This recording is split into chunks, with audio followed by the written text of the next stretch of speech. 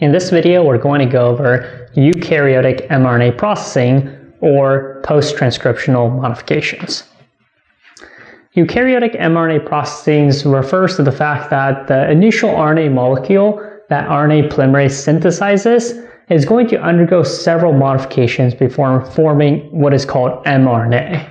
So usually the initial RNA molecule that is produced is called pre-mRNA. Once the pre-mRNA undergoes these modifications, then it is called mRNA. It's important to note that all of these modifications occur in the nucleus, so any mRNA molecule that has been released from the nucleus in the cytosol has completed these modifications. There are three key modifications: the addition of a 5' cap, a 3' poly A tail, and RNA splicing. So 5' cap, this is fairly straightforward. Essentially at the 5' end of the pre-mRNA, a methyl guanine is added. The poly A tail is also fairly straightforward. At the 3' end, there is polyadenylation, which is the addition of a chain of adenosine RNA molecules. The purpose of the 5' cap and the 3' poly A tail are to protect the RNA from degradation as well as to promote translation. Remember, RNA is not a very stable molecule, so without the 5' cap or the poly A tail, it would degrade easily and quickly, and that's not what we want since we do want the mRNA to be translated into proteins. The last eukaryotic mRNA processing is RNA splicing. So the pre-mRNA that is produced has nucleotides that will code for the protein as well as nucleotides that won't. Splicing is the process by which these non-coding regions called introns are spliced out or removed. And when they're spliced out and removed, that's going to leave the exons, which are the coding regions of the RNA.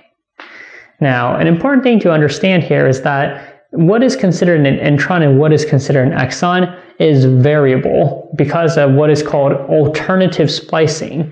Alternative splicing means that one pre-mRNA molecule can actually be spliced in multiple ways. So this means that sometimes an intron that is removed can be kept, and sometimes an exon that is kept can be removed. You can have different versions, essentially different forms of a mature mRNA from alternative splicing.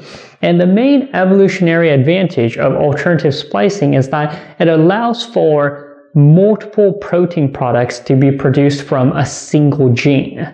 So instead of having to have a new gene sequence for every protein product that we want to make, if there's a protein product that we want that's very similar but just slightly different, then we can produce it through alternative splicing. Okay, so the last thing I want to talk about is the machinery for splicing.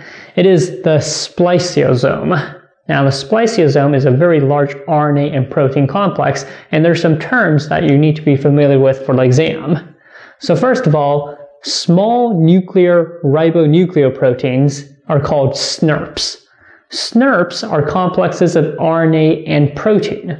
Now, since we're in the nucleus, the RNA are called small nuclear RNAs, snRNAs.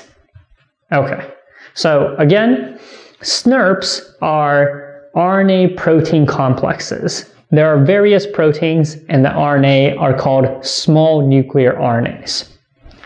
SNRPs will bind to pre-mRNA.